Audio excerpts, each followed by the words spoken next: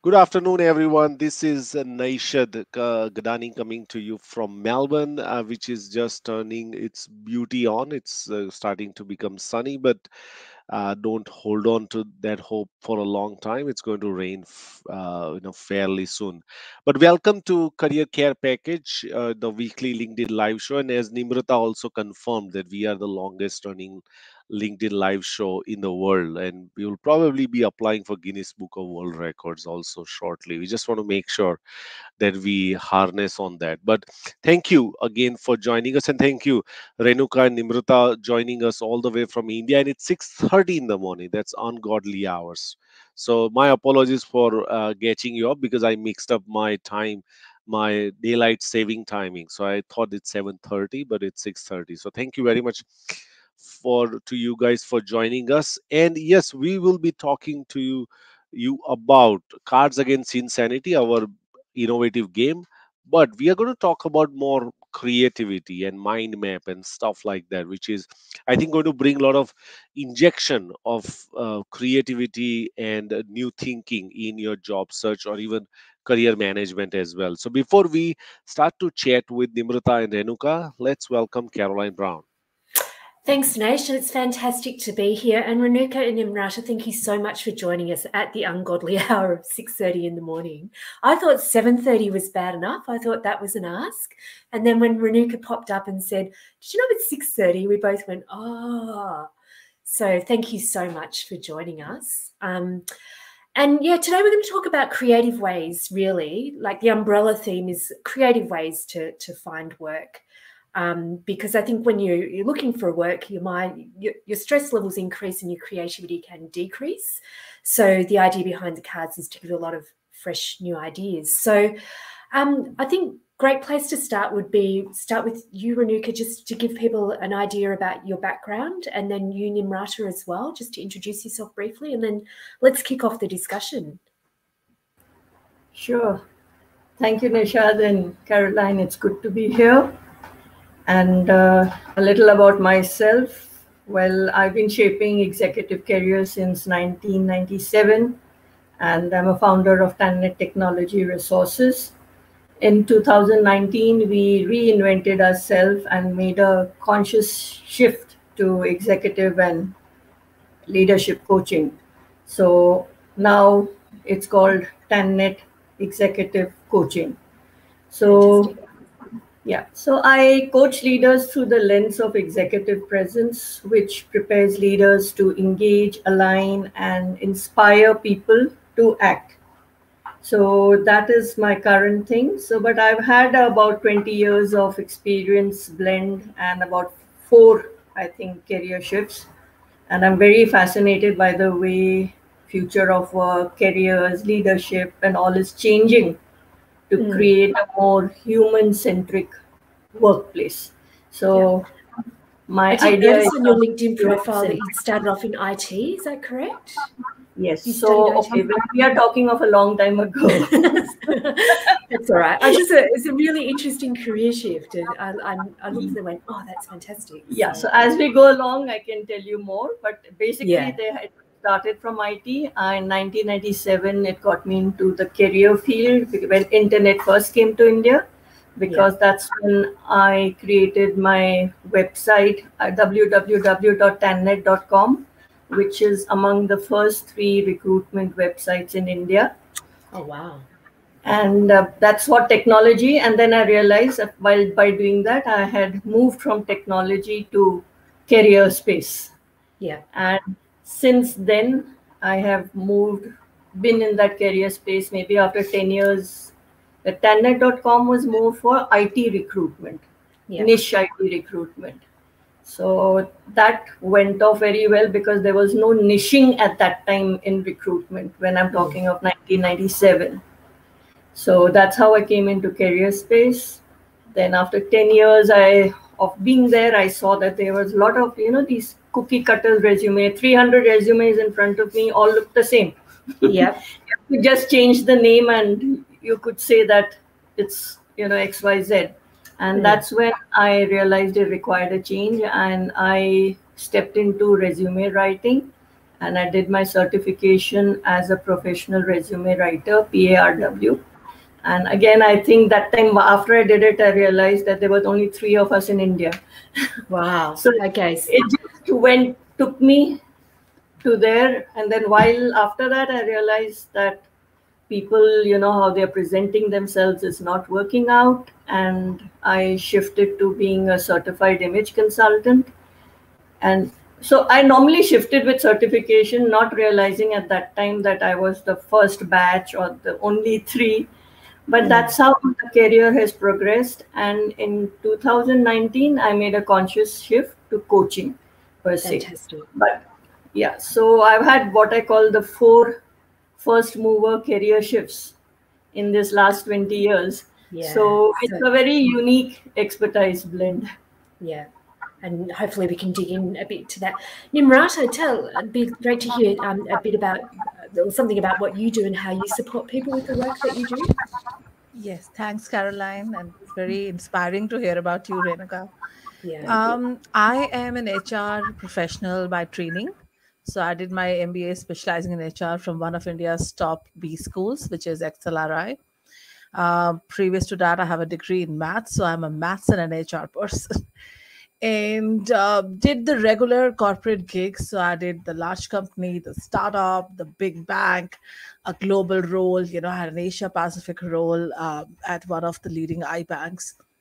Then I took a break, and my break was for 6 years, So I have a break in career for 6 years, and I am married to a military officer. So it was like, okay, what do I do? And then I started, then I figured over time that what I'm really good at is helping people figure out their stories and their personal pitch. And that's what got me interested. And one thing led to another. And I've got all my work through references. There's no need for doing advertisements or anything of that sort. So I work with a couple of firms, supporting their employees. I work with a large outplacement firm also, to help people as they work through their, their next steps in career once they've been laid off or had let go because of business reasons or downsizing or what have you. And we had a lot of that last year, especially. I also work for HR advisory for startups, etc., because I have a lot of startup experience. And I enjoy writing. So you'll find me writing often on LinkedIn or in local newspapers and so on and so forth. But it's a process of discovery. And I'm now thinking, okay, so what do I do in 2021? So life goes on. But I think at the core, my philosophy is that I think I'm good at understanding what makes you tick and just helping you figure that out. It's not about me telling you, but you realizing the answers yourself. And I think that's at the core of my philosophy. So glad to be on this show. Fantastic. And I think just drawing from the richness of both of your experience, in terms of that theme around creativity and unlocking sort of more creative processes to find direction.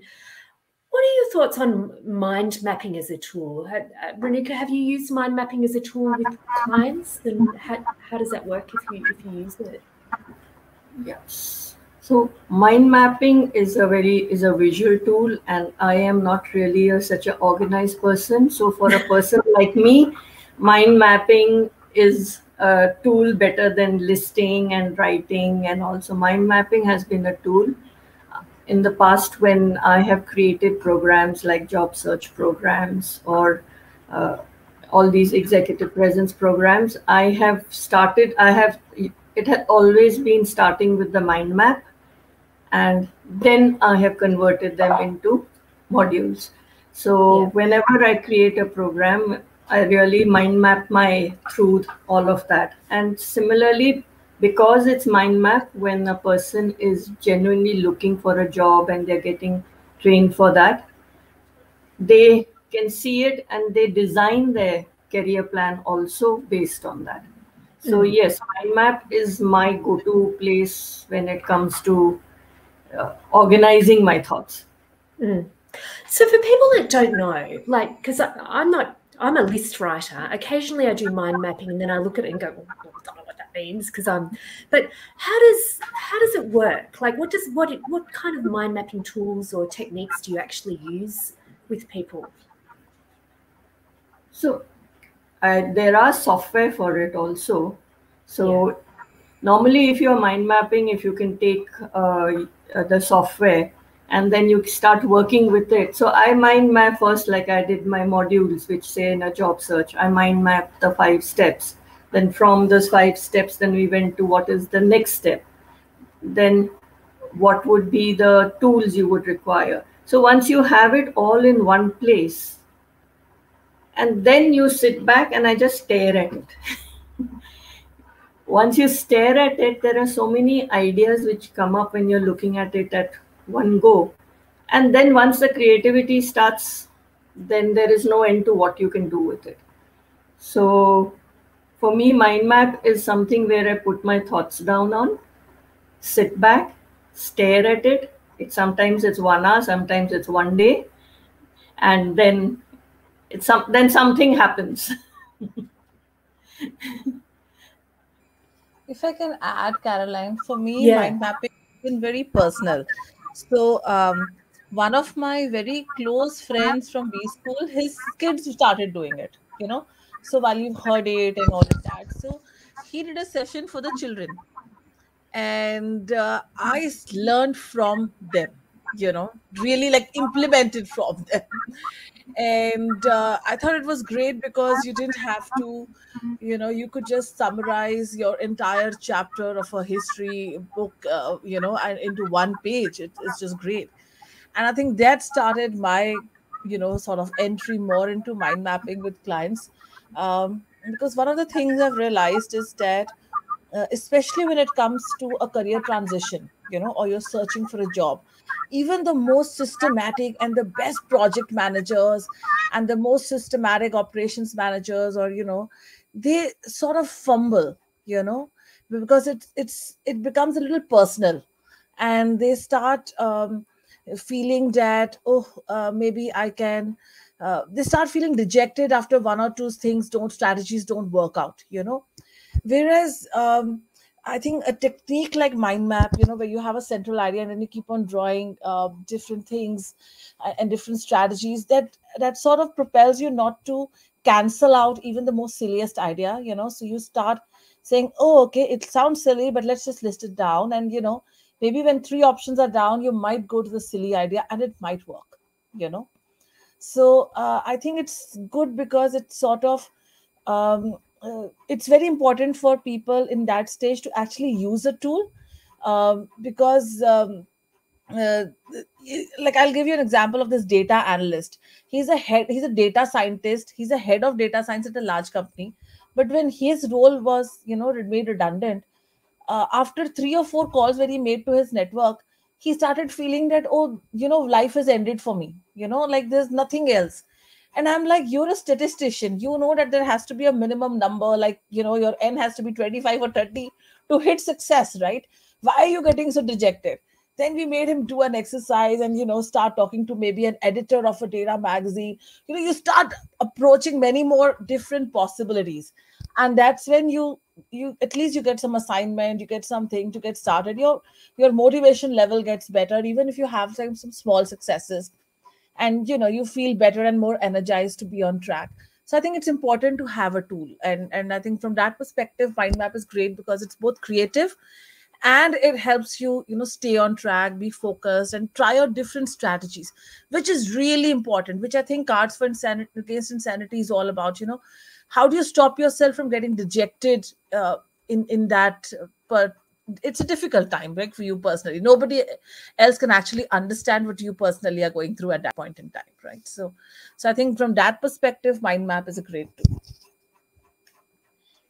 I think it's equally important in mind mapping is something that I, also do is to ask right questions too, because otherwise you get, kind of in sea of information. You don't know where to put those information in, right? It needs to be put in a context as well. So, if you, let's say, imagine that you're looking for work, you can one side you can put in yourself in the center, network, and then say family and friends and acquaintances, and then you start to draw on that, and you think about, okay, direct approach, which are the employers I can direct approach.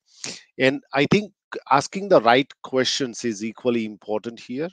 Now, especially in the what you said, Nimrata, about people who are transitioning careers, mind map works like you're dumping your information that's in your head on a piece of paper, because I can imagine that it's like when you're looking at yourself objectively, it's difficult, right? It's like, what have you done? Well, I've been a data scientist, but what kind of skills have you learned? I don't know. I just look at the computer, analyze data, and tell my boss that this is the trend. Yeah, but 10 years, you imparted so many different skills. And I think mind map really allows you to portray those skills. And then what I think in career transition, that the real value is to match two three different skills and create your own career out of it. And I think that's a really great way to see mind map, or skills. And I really like what Renuka said. Sometimes you stare at it, right? And you're looking at it and you're thinking, I'm at the cusp of getting a great idea, but I'm not there yet. But I'm going to continue to look at it. One of her career practitioner friends, she said that what she would ask clients to do when they are kind of in this phase of not deciding yet, she does say, just write down what you want to do, right? And put it on a table. And what I want you to do is that every day when you finish the work, go and look at it and say, can you add, can you remove stuff out of it or not? So in 10-15 days, the person has not only written stuff over there, but also has taken things out, also has put things on. And it kind of gives you that longer period for reflection, and then say, now I'm going to make these two things work with me. So I think it's just these divergent possibilities that people can create around mind map. And especially, I think, job search is very personal. Job search is quite daunting, even right now as well. So I think that's what mind maps kind of really help, and it has helped me. So that's why I think, that's why I put that in this cards against insanity, because if it can help me, it can help other people, as well. So if we can also look at some other sort of creative ways as well to to use mind map to network, or a mind map to, or creative ways to really network and reach out to people. Anything, Renuka, you can add some light to this conversation around what other creative ways that people can use to, because network in India, networking is huge, right? And I know that I never needed to look for work in India, because somebody would say, Nishad, I want you to work for my cousin's brother's, such and such. And I say, yeah, why not? I'll go and work for him, right? So tell us about the creative flair that people can use in networking. Renuka, and then Nimrata, your take. See, the mind mapping again, I just wanted to add, I've used it when you're stuck in careers. So it really decides that, which focus bubble are you working with, which stage you are working with. Then, based on where you are stuck, what is it you need to do there? Then, based on what you're supposed to do there, what are the tools, information, skills, and everything you need there? So, there are phases in job search where you get stuck because you do not know enough people. So, at that point of time, if you create that as a focus area, what am I supposed to do to get to know more people? So a whole mind map can be made around that. So maybe I can, let's say, so I would looking at mind map and I'm stuck, and look at networking. What can you do? Information interviews, talk to to the employers directly. How do I build referrals? Who are the recruiters I need to work with? So that mind mapping will take you to a place when you are stuck in a particular phase, and if networking is the solution or the place where you are stuck, then you use mind mapping to get more creative. I'll just come back to this maybe, but for me, as I said, it is for networking is when you're stuck in a job search. Okay, I'll take over. Um, so I have a very interesting example to share, which sort of stuck in my mind. It's an Aussie example, you know. So last year, somewhere around August, September, or something, there was this lady who's one of my colleagues from Australia had shared it. Her client actually offered to help. She said, I'm a project manager. I don't have a job right now. But you know what? I'm happy to mentor 5 young project managers. I have 20 years of experience and I don't have a job right now, so I can mentor. And guess what? Her post blew up. You know, Mm. she got like tons of responses and she got 2 job offers out of that post. Mm. You know, That's so that amazing. to me was something which was completely out of the box thinking. You know, she Mm. and that's I think the number one thing about networks. They have to be nurtured, you know, and you give forward. I Mm. think a lot of people, they expect things to happen magically out of networks, when, you know, if you've not spoken to somebody for 20 years, you're going to now call them up and ask for a job, or even 10 years, right? So because they've now reached XYZ position and you're like, oh, I worked with them, you know, when they were just starting, or he was my colleague in the next cubicle, but you know, what do I do? So I think that's very important, because when you give forward, I think the world gives back to you. That's like the philosophical thing, but it does happen. Number one. Number two, I tell people, and like Nishad said, don't leave out anybody. You know, literally, your network is your inner network, which is your friends, family, you know, it's and very close professional friends. Your outer network, your professional connections, etc. And then the super outer network, which is like people you don't know as yet. Okay. So your aim in networking is to reach the people you don't know as yet, you know, Mm. because the people you know and that next layer, they might or may not have a job directly, but what they bring with them is another set of connections, right? So I Mm. have 100 connections. Each of my 100 is 100, so 100 into 100, that's the set I should be mining, you know. Mm. And so a very simple thing is what recruiters do, right? So in the height of you know, the war for talent and all, when we used to hire people, we used to get 2 names out of every client, right? Every candidate, we used to tell them, okay, so you know Java very well. Can you give me names of 2 more people who know Java? You know, that's what Mm. my recruiters used to do at that point in time, right? And it's exactly what you do with networking. An introduction is better than having them send an email with your resume to 50 people. Mm. An introduction to 2 people, qualified people, is better. You know, Mm. it's harder, you know, because somebody has to Yeah. make a call on your behalf. So it's harder, but it's better, you know. So that should be the other thing, right? So Yeah. so while you will use LinkedIn or Twitter or other places, those are still cold contacts. You know, it's like Mm. cold calling, a little bit better than cold calling, but still cold calling. And what are the Mm. results of cold calling? If you're in sales, you know that, you know, you will call 1,000 people and, you know, you'll get one bite, maybe, if you're lucky. So so your network is your asset. Mm. Don't omit out anyone, but just try. And, you know, when you're talking to someone, at the end of it, is there anybody else you'd like me to talk to, or can you Mm. introduce me to someone else? You know, and this strategy actually works. Mm. So I've got personally some of my best gigs from, you know, this strategy. Yeah. I just wanted to go back to what you said with that example about the project manager, because I think that's a wonderful example of, and we have a card around it as well. I think you guys might have referenced it, is how to put your networking on steroids. So that person has publicly said, I'm here to help, and everybody's seen how generous that person is. It's been done in social media where it's gone out all over the place, which is fantastic. So I know we referenced the Twitter card as well, and I think you mentioned it, Nimrata, about using Twitter as a job search tool. Have you seen any great sort of networking stories from Twitter and people using Twitter? So I'm still, I will not say I'm active on Twitter, right? Mm.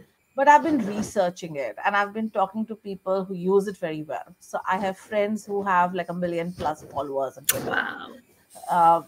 So I sort of, I will say secondary more.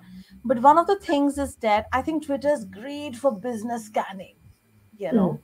So if you want to know what's happening in your environment around you, I think it's super real time, you know. So, and Mm. one of the trends that I'm seeing is that more and more um, CEOs and influencers are out there, you know. So Instagram's like for the fashion people mostly, and the causes, and Facebook is of course Facebook, but and LinkedIn is more professional. But Twitter's where you'll find all the business guys there, you know, and they're personally there. So um, so my daughter does this language learning app. I've forgotten the name, but it just that CEO is out there. So all of these, and youngsters are writing directly to them, you know, or they're giving feedback directly to them. And most of these people, the company pages may be managed by the company PR person or outsourced, but these senior people also, their pages are managed yet by themselves. That's another change, right? So for you to pitch yourself is not that difficult. And it's not that difficult to have if you're in an active job search, to have like a okayish professional sort of Twitter page. And Twitter is okay to be fun, but not super, fun. But you can put some personal stuff, you can put some other stuff. If you're going to go all rabid on a certain philosophy or certain politics, that's different. That's your choice. That may or may not get you a job on Twitter. But if you're reasonably midline and you're sort of more you can poke some fun, it's okay, and that's good enough for your profile to get noticed, or for you to connect with people or follow them or write direct messages to them, and they do work. So I think that's where I've seen, and I actually recommend, especially my C-suite, to, even if they're not very active on Twitter, to start, using that and leverage a multi effect. So you can be on Clubhouse, you can be on LinkedIn, you can be on Twitter. Leverage multiple channels to sort of, do that cold calling if you have to. But it's great. So, for example, Twitter will tell you, and Twitter's advanced search is really good. So you can use a lot of Boolean searches, which is the ands and the pluses and quotes, and you will get a lot of information across different sources, which is very much real time. Of course, like all social media, you don't know what is fake and real, but still, I think it's for business news. It's very fast. It's very updated. So that's a big advantage of Twitter, and you can connect with the topmost guys yourself. Like, I'll give you another example. I have this client's son who did his automobile engineering from Germany, and during this entire pandemic, at some point he reached back home and he had to leave his job over there because I think there was a family issue also. And so he was specialized in electric vehicles. There are just one or two companies that manufacture electric vehicles at that point in time. And now, of course, there are plethora. He connected pretty much with all the business heads or the CEOs via Twitter, and he actually got a job also, because if nothing else, they would either forward the CV down or they would say, okay, yeah. And he had impeccable qualifications, but he wasn't able to reach the right people, in their hiring teams. But Twitter gave him an access directly to the business heads, or or the CEOs. So that was an access which I think, especially if you're in a niche scale or in a leadership role, I think Twitter is great because it gives you direct access. Absolutely. I think I use Twitter every day, and my inclination to Twitter is more trends, as you rightly say. I follow certain trends. I also get my political adrenaline as well, whether that's Australia, whether that's India. I follow certain people that I get truthful information rather than the misquoted and everything else, which is fun. I'm not I don't say, I think I did get few LinkedIn live. I kind of stalked people on Twitter, and I think they were more ready to to reply to me on Twitter rather than LinkedIn, because they were inundated with requests on LinkedIn. So that's been my thing on using on Twitter.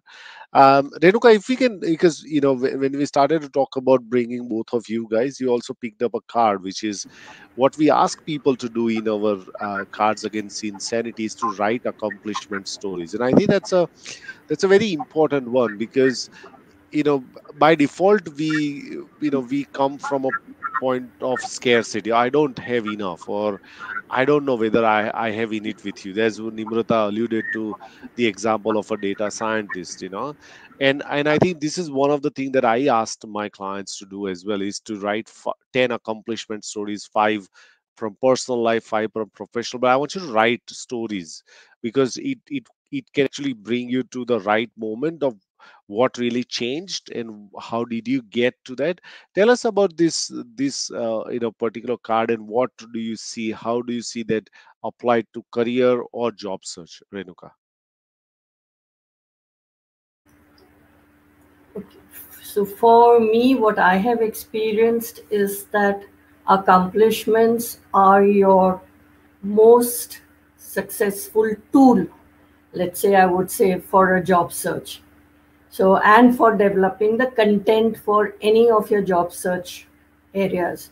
So you if you keep your accomplishments, achievements, you track them, you can leverage them at all stages of your job search.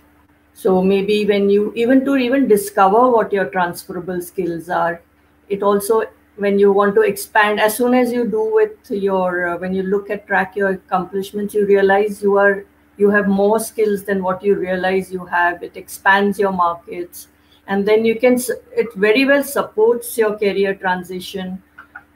And of course, the best part, as she wrote in the card, it boosts your confidence, because when you feel you don't have anything, you have one look at your accomplishment list, and that's when you realize that you are more than what you think you are. And this is what also helps you to sell to your employers. So for me, when I have realized that when you have collected your accomplishments, tracked them, and leverage them, that is one of the most important content development tools you have in your career toolbox. So I mean, I can keep talking and talking about accomplishments and how important they are, because they, I feel, are the crux, literally the crux of your career search.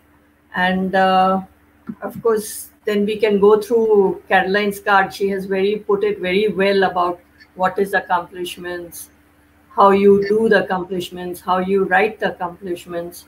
For me, I would yet say that it is important to track it. Most of us, what happens is that we don't track, or don't, like when we go into a new job, we don't write down what we have done. So maybe what has happened 5 years back, you have forgotten. So as and when an accomplishment comes, have a log, have an Excel sheet, have an app, have something, just note your accomplishments. And we'll get on later to what is accomplishments and think later, once, if you have decided if accomplishment is an important career content tool. Do you think, Renuka, people have trouble identifying what kind of stories are good stories, or good, like what is an accomplishment? Because I think a lot of people they go, well, I haven't got to say, I'm not in sales, so I don't have a percentage increase, or I can't track the efficiency of something. But that's not necessarily, that's only a small proportion of what actually an accomplishment is. So for people that are a bit stuck around what an accomplishment is, what would you suggest to them?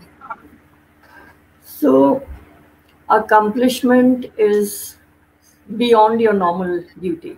So whenever you have done an act, so it's it's something which is quantifiable. So what I call it, a PEP formula. If you have added to a profit, if you have added to efficiency, if you've added to productivity, all these actions or which you have done during your job search, and if you can track them, and then you have what is the profitability, what is the efficiency, what is the productivity, If you can track that, maybe you look at what are your promotions, and that is one accomplishment.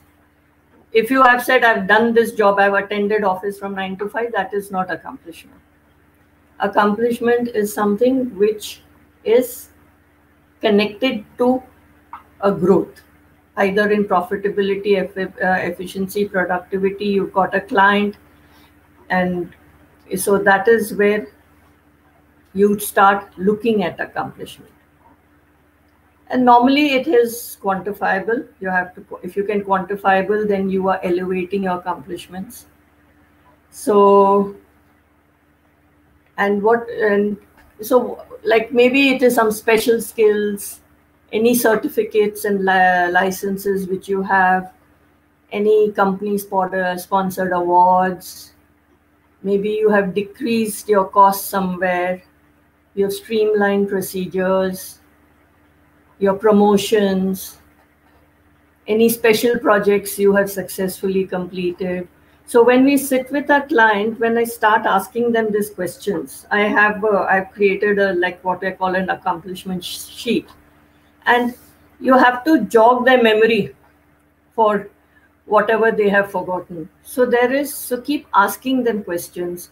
They look at their previous 360, what letters they have got from clients, what are the people saying about them. So if you I asked them, at least there are about 10-15 questions which actually jogs their memory and brings out what they have done, which they thought was regular work, but actually it was they can write it as an accomplishment. So yeah, I think that having those list of questions to jog your memory is important. And of course, the first lesson is write it down as it happens. Yeah, that's And amazing. Nimrata, do you Amrita, use yeah. the storytelling approach in the work that you do with your clients? Yes, we do. And, I think what Renuka has said is brilliant, because you have to have like a repository first, right?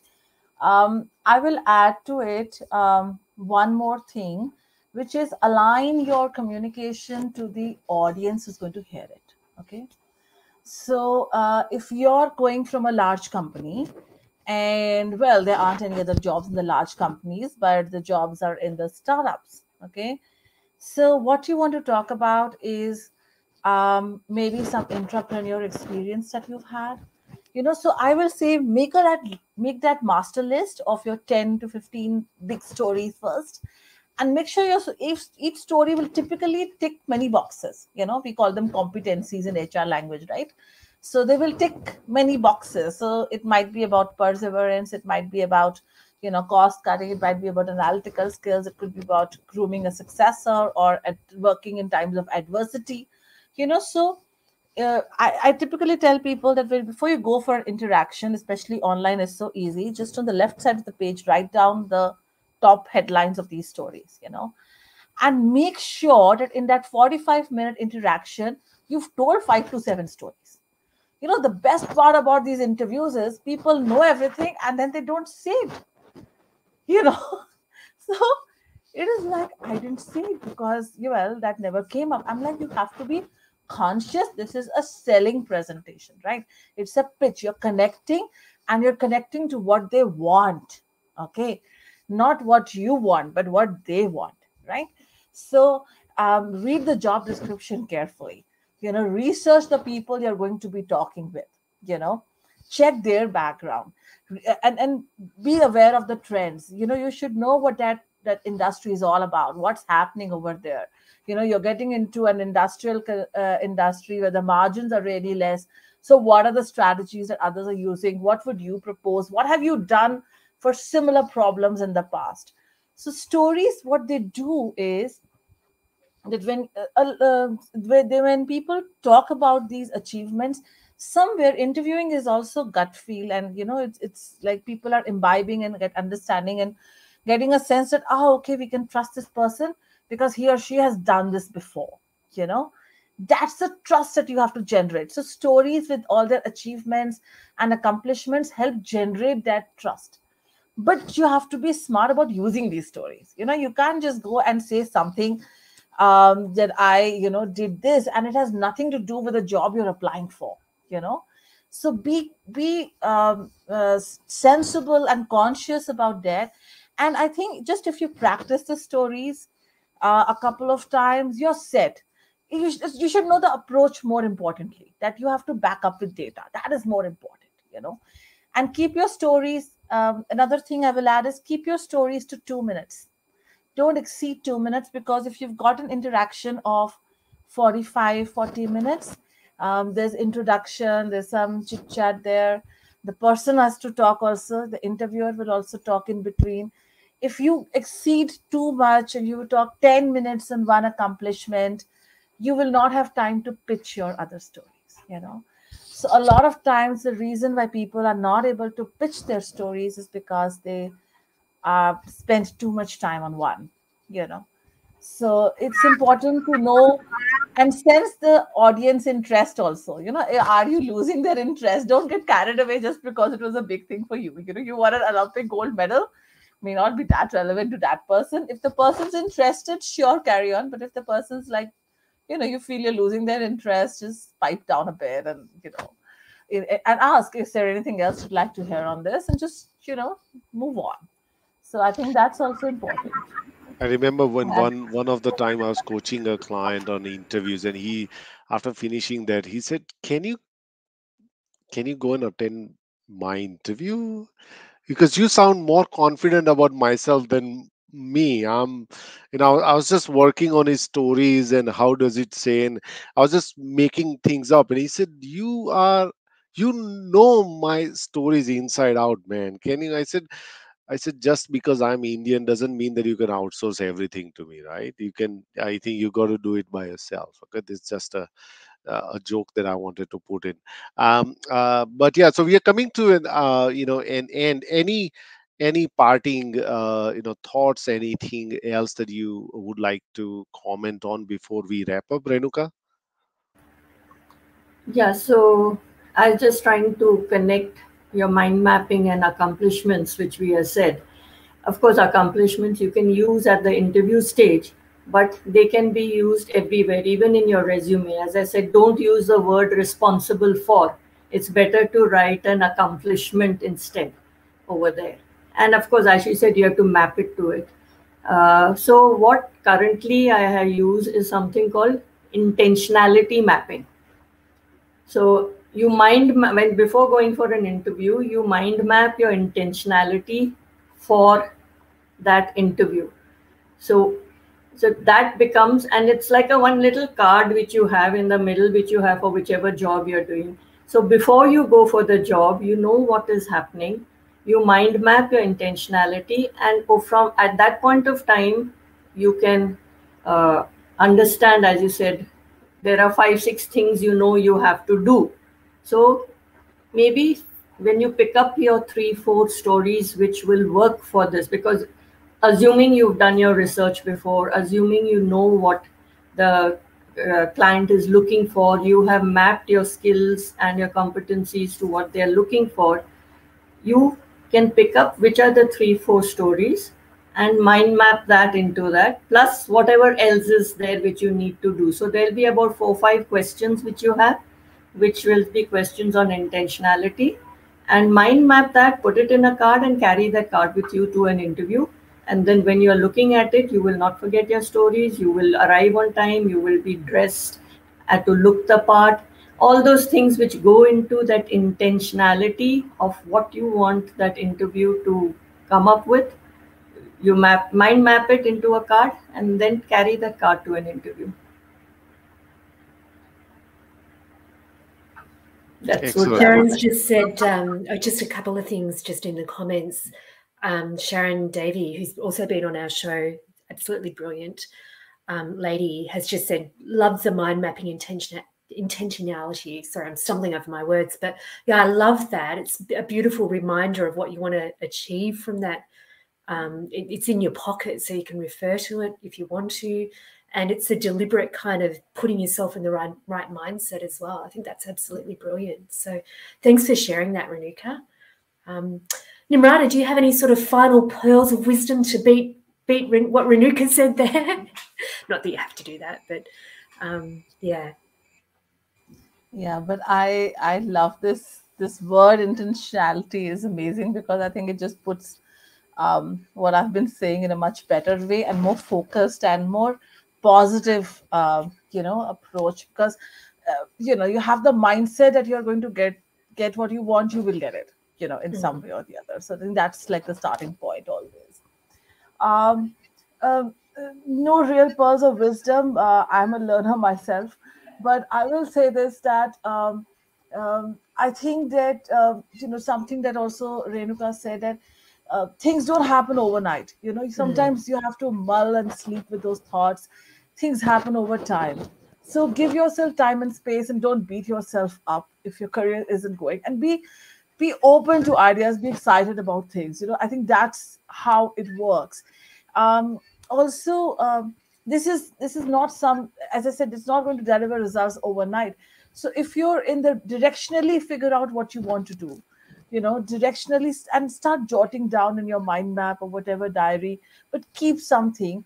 And never spend, my personal thing is never spend more than 2 hours a day on networking or job search and all of that, because it saps energy out of you. And then you start to get dejected and disappointed. Take it as a process and nurture and grow your networks. Get your pitch correct, get your stories right, do your homework right. And and she said another very interesting thing, which is write down your accomplishments as they happen. I call it like a accounting thing. I tell my people that, and pretty much the same thing. I said, do you remember what you ate for breakfast 10 weeks back? You don't, right? So, that's one more reason to write down. And two, think of it like accounting. So accountants close their books every month. Even if you do like, by 5th of a month, I'm going to just, pick up what happened last month and just write that down. Even that is okay, but don't make it more than a month. If you can't do it on daily, like a critical incident diary or whatever, at least a month is your outer limit for remembering, what highlights have happened, not more than that. So, I say take care of yourself first, network, do all the right things, do your mind maps, but fundamentally put yourself at the center, believe in yourself and take care of yourself. Things will happen. But you start beating yourself up or neglecting your health, etc., then it goes downhill from there. So that I think is more important, especially when you're in a pandemic. It's relatively lonely, you're not meeting a lot of people. The world has changed, right? So you're relatively more within the home or in fewer activities, not traveling as much. It's very important to take care of yourself first. I think that's fantastic advice and really timely. And I think, for one, the pandemic has reminded us that there's no such thing as no change, and you can't take security for granted. And it's shaken a lot of people, I think. So thank you so much for joining us, Nimrata and Renuka. We really loved having you on the show, and you've introduced some fabulous new perspectives that I think our guests will absolutely take a lot of advice and great tips from. So thank you so much. Thank you so much for having us. All right, and just finally, if you're if you're not living under the rocks, you would have seen this thing, Cards Against Shameless Insanity. plug time. That's right. So if you don't know much about it, I'll put the link, or you can just go and Google Cards Against Insanity, and you'll come across this fantastic tool that you can get for yourself or get it for somebody who needs some help. But thank you again, Renuka and Nimrata, for waking up at really ungodly hours and still looking more presentable than I am. So thank you again. And also for those, obviously this is today's Dashera, which is the 10th day of a 9-day festival. I miss my Indian folk dance garba heavily, but today is Dashera. That means that today is the day that Ram killed Ravan. So make sure that you are able to kill at least one career demon today. I've just prepared a doodle for it. I'll be posting it soon for you to get some ideas on how to and what career demons to kill. But thank you again, Nimrata and Renuka, for coming along on the show. And next week, we don't know who is coming next week, but I'm pretty sure that it will be, whosoever will come will share a lot of wisdom. So until we see you on Friday, next Friday, which is 22nd of this October, not December. Stay safe. Please get vaccinated if you are eligible for that, so that we can start to meet people in person as well. So until we see you next Friday, have a great weekend and bye for now. Bye, everyone.